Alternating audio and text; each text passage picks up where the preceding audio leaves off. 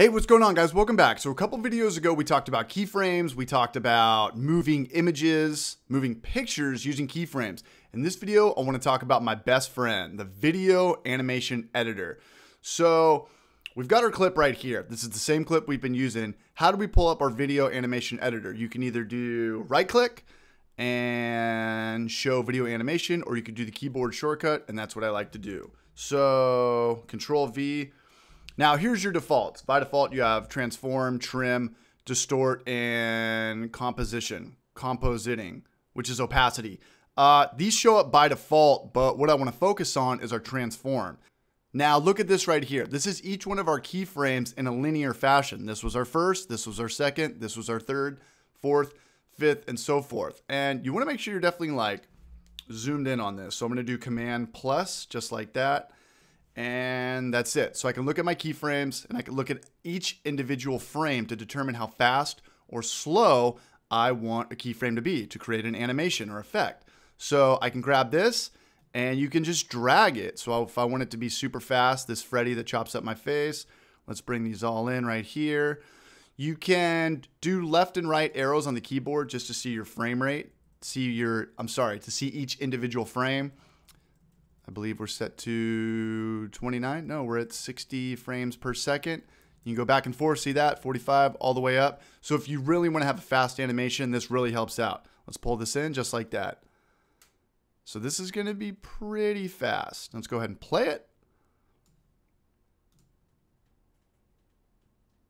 I like it. You want it to be faster? Pull these closer together. And you're slowly kind of seeing how people create animations in Final Cut Pro X. You know, you see like the lightsaber one, that was a big one a couple of years ago. People just keep transforming it, and okay, let's play this right here. I like it. And if you do want me to make a lightsaber tutorial, go ahead and post it in the comment section below and we'll get on to it. And if you want to delete keyframes, just click on the one and hit delete or backspace. If you want to create a keyframe, just go ahead and get back to your transform tool. There we go.